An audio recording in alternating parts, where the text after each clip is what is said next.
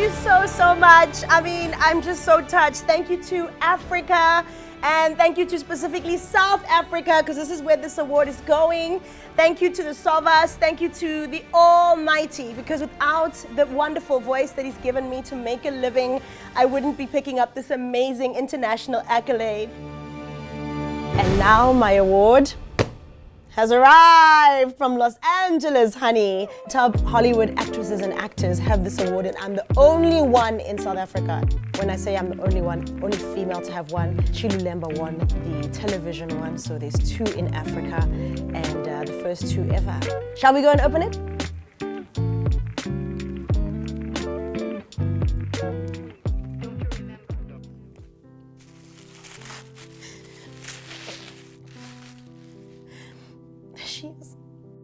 This is 20 years in the making to get an international accolade like this after 20 years of doing something. Means a lot. 2022 SOVAS Artist Award, Outstanding Commercial Radio or Streaming, Best African Voiceover. There's a script that we all see, that thing that you read from in the booth, that's it, and the light shining down. This is it. I can't believe I'm crying. I'm so whack.